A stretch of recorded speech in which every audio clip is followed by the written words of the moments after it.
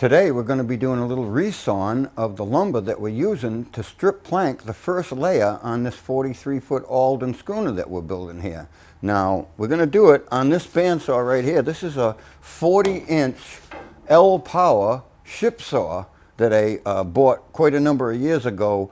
It was kind of wrecked when I bought it. A building had fallen on it in 1938. And it bent up some of the shafting that was of the tilting mechanism, and the wheels were all bad on it. They were made in sections, actually, wooden wheels. It's got wooden wheels with metal spokes. Now you can't see the wooden wheels right here, but I've replaced the wooden wheels with laminated oak wheels with very, very thin laminates, and they come out really, really nice. The saw really performs well. I'm going to show you a few more things about it as we get a chance, but first off, we're just going to get started doing a little bit of resawing. All right, before I get started here, I'm just going to show you a few things about how I'm set up here. Now, I've got some feather boards on the table here clamped down. I've got a little spacer under it, so that bottom feather board is laying right on the table, so it'll move. You know, and these things are just made of some wood, some 2x4s that have got a bunch of bandsaw cuts in them. The idea is to put a little pressure on the piece that I'm resawing, and these things handle it really well. So that's all you need. You don't need any special equipment or anything. It's just a couple pieces of wood and a couple of clamps. Works great. The other thing I want to show you is the fence. Now, we don't have a big long fence on the table here, and really ripping with a big long fence like a table saw, it doesn't work really well on the bandsaw because the fence is usually, parallels the side of the bandsaw, or it's 90 degrees to the table here in the front. Well, that doesn't work because a bandsaw doesn't really like to have a fence like that, because you really need to line your work up, or the piece that you're sawing up, with the blade. Now the blade is not lined up with the table. It's just the way it comes off the wheel and the way it goes through these old antique guides and everything. It's on like a little bit of an angle this way. So basically when I set a fence, I have to sight the blade and make sure I know what angle the blade's on and put the fence parallel to the blade. Now the fence is mobile here. I can move it all over the place. I got one clamp holding it down and another piece of wood on this side of it. So I can skew that fence. Rather than like on a table saw, the fence stays perfectly parallel to the blade. This one I'm able to skew it. And it's skewed quite a bit actually, but when you saw, it saws perfectly straight. So that's the way I'm set up. I've got the guide down as close as I can get it here. The fence kind of holds it up a little tiny bit, but we're all set up to go. So basically what I'm going to do is start up the saw, and I've got a little dust collection system here hooked up to it that takes care of most of the dust. A little bit of it comes up on that side, but it really isn't a bother to us. And so, like I say, that's the way we're set up. We're going to do a little ripping. One more thing before I get started. Today I just want to tell you that I've got 3 men on this project right here. Ken's on one end of the plank that we're going to resaw, and I've got a really good friend of mine, Mickey, down the other end. I could probably do it with 2 guys, and we've done it with 2 guys, but one guy's got to keep running around to the other end to catch it. I could even do it alone if I wanted to bad enough. I'd set up some horses and get away with it, but, it's just so much easier when you've got a few people around if you can use them properly, and this works out pretty well. So, like I say, we're going to start the saw up and start our little dust collection system up and get going.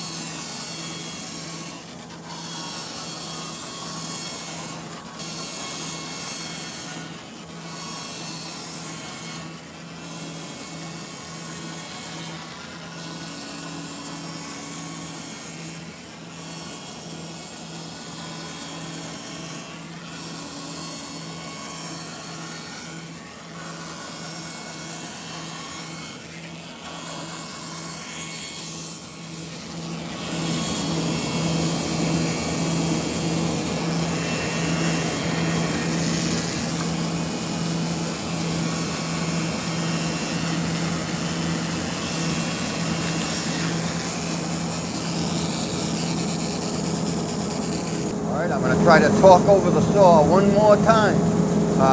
It's really working well. The blade isn't wandering when we saw. You know, the dust collection system's working right. The feather boards are working right. You know, it's just working really well for us. This is what you need to resaw. A smaller bandsaw than this, you might be able to get away with it, but it won't do it as well as this saw will do it. So, you know, this is the setup right here.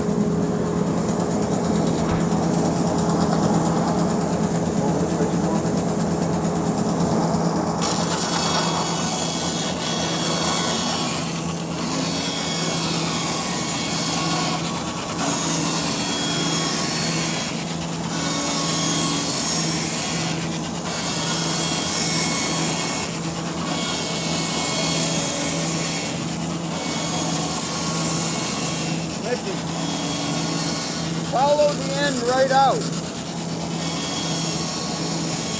Yeah.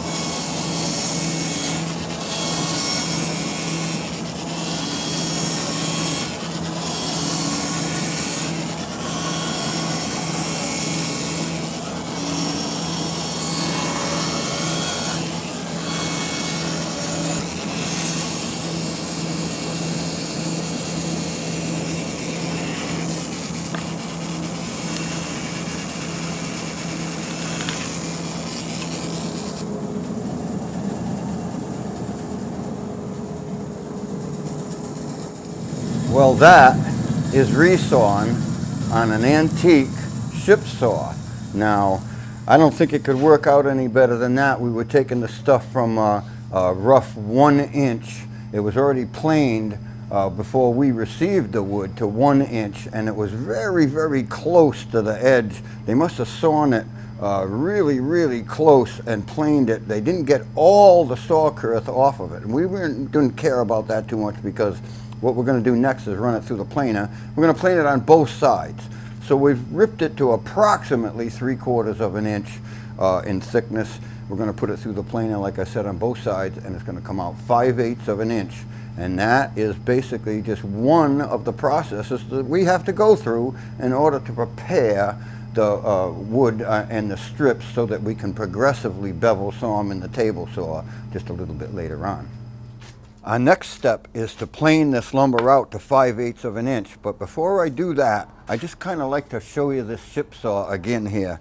Now, this is one of my favorite tools, really, because you can use it for so many things. Today we're just using it to resaw, and it's a pretty simple operation. But you know, some of the things I really like about the saw, one of the things I really like about the saw is this electric motor. Now, it's a General Electric motor of 7.5 horsepower, and it's running on 3-phase current. We don't have 3-phase current in the shop, but we're using a phase converter. So it works pretty well with the phase converter, and I just think the motor just looks fantastic. You know, I have other 7.5 horsepower motors on other pieces of equipment that are about 1/4 of that size, and I don't know, they don't do anything for me. But when I look at this thing, I don't know, I just like it. You know, it's healthy looking.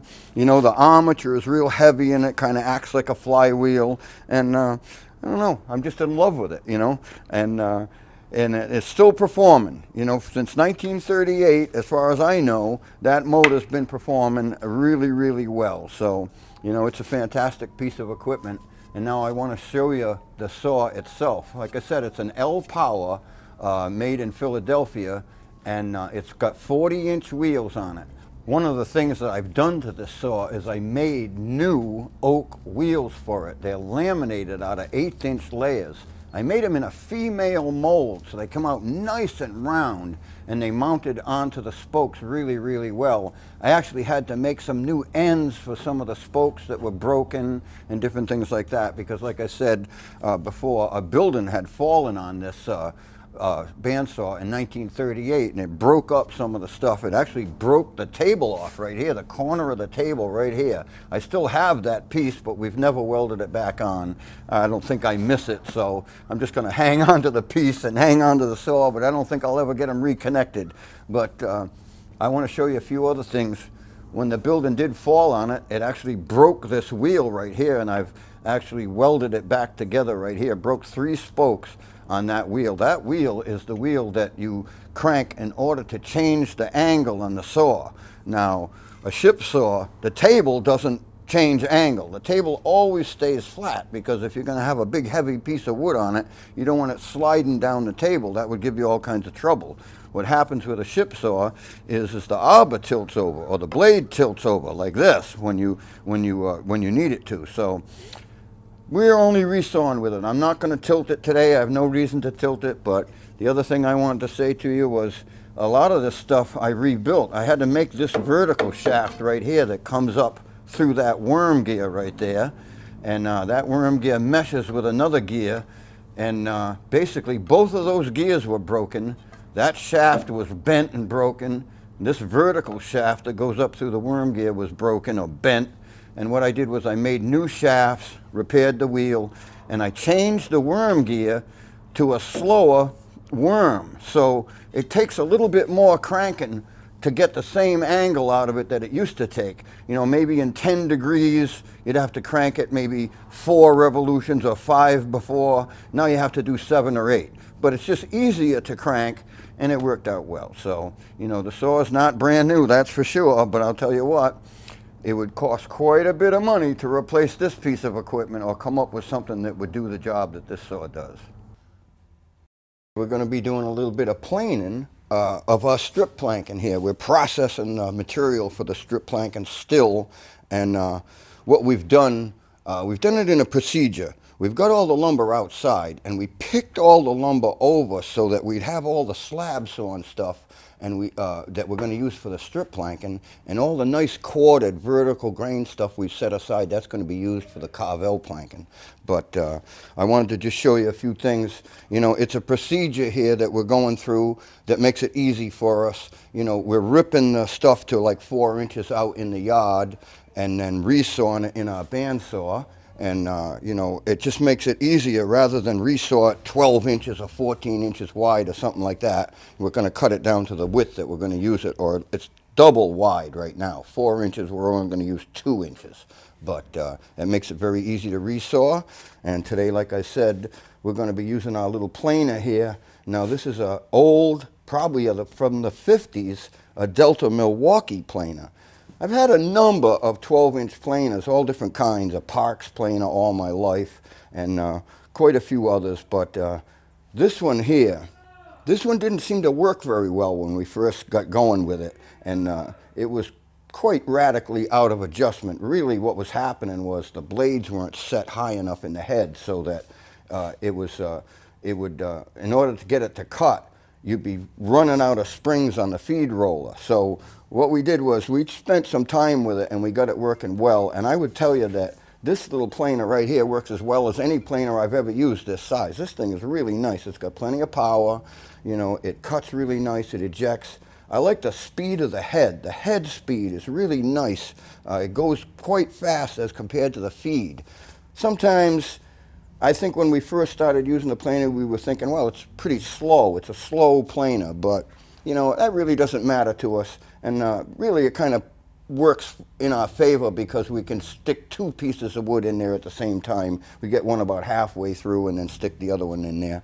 And it works out really well. We made a little dust collection system for it here. It never had that. It used to just spit the chips right out on the floor. But we've made this little dust collection system. We've got it hooked up to a portable dust collector, and it really does the job nice. So, you know, we're gonna run this mahogany through it and see how it goes. The other thing I want to show you is that I've got the planer opened up a little bit wider than it needs to be, and I'm not going to use the gauge, you know, because I don't know if the gauge is exactly right.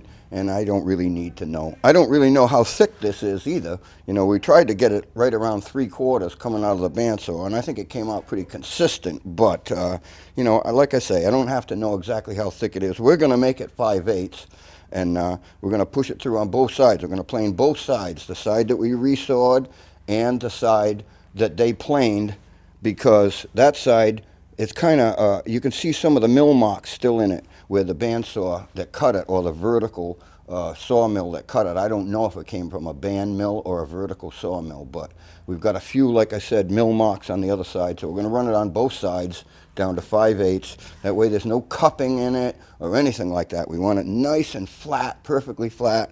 It's just easier if you process it on all 4 sides and make it very simple. We're not going to joint the edges because we're using the table saw kind of like a joiner. Every time we rip it, it comes out straighter and straighter. You know, it had nice straight edges on it, you know, in the lumber pile, and then we ripped from that, and our edge came out straighter than the first edge, and then we're going to rip it down the middle, and those 2 rips will come out even straighter, and then we're going to rip them again to progressive bevel to fit them onto the boat. So, you know, they'll come out really, really nice. So, hey, let's start up the planer and get some work done.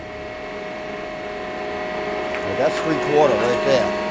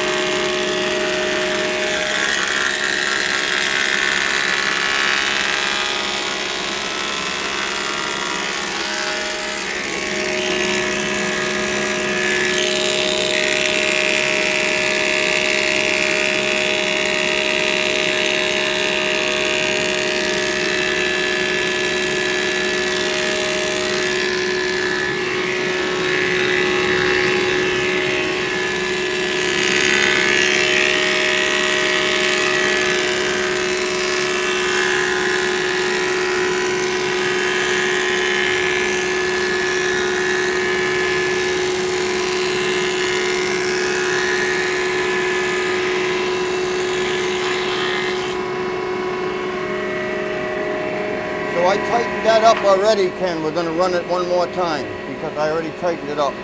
So we're going to run that one more.